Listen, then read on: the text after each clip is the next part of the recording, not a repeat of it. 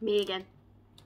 So I thought I would just share with you the scent of the month, which is Glacier Water.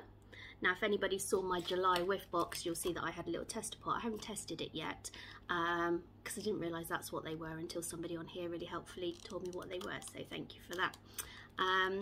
But yeah, I'm kind of collecting the scent of the months at the moment, and I do this and my whiff box through my Scentsy club, so I save 10% off. So yeah, it's worth getting them, and then I'll trial them as and when I'm ready, really. But what does Glacier Water smell like? That's another one which kind of reminds me of laundry detergent.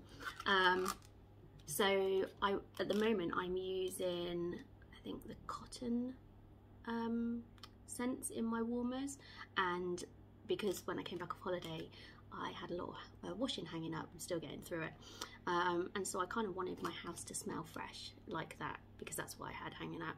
And I have to say, I haven't changed them. Normally I would change my scents on a Saturday, but I've been turning my warmers off, obviously with the energy crisis and stuff. I don't want to add to that unnecessarily, so the scents are lasting longer, so I'm probably going to change them every 2 weeks.